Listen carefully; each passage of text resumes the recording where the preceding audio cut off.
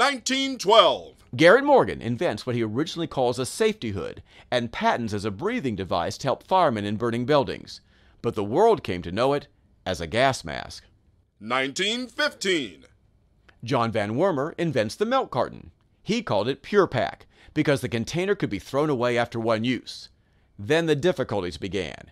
It took 10 years for Van Wormer to perfect a machine capable of making the containers. 1938.